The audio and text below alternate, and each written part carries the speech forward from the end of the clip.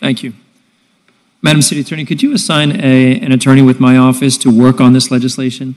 Because I need to learn what is within our jurisdiction to protect residents from whatever the cause of the eviction may be, whether it's a ripple from the Surfside issue and we're having many buildings losing their certificates of occupancy, or if it's simple landlord-tenant, new owner situations such as this. I'd like to understand what is within our ability as a city to do, and certainly in the light of the fact that we recognize there is a housing crisis already to start with, which can only get exacerbated from here. Thank you. Okay.